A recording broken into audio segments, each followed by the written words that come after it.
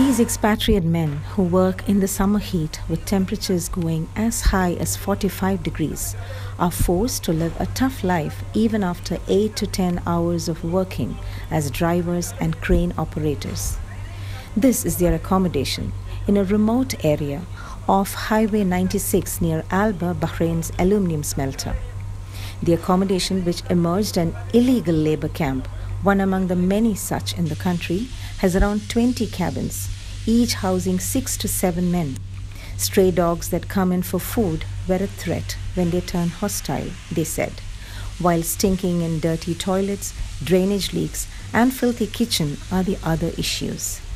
The men who earns between 75 dinars and 180 dinars were reluctant to speak openly to the GDM as they feared it might cost them their jobs.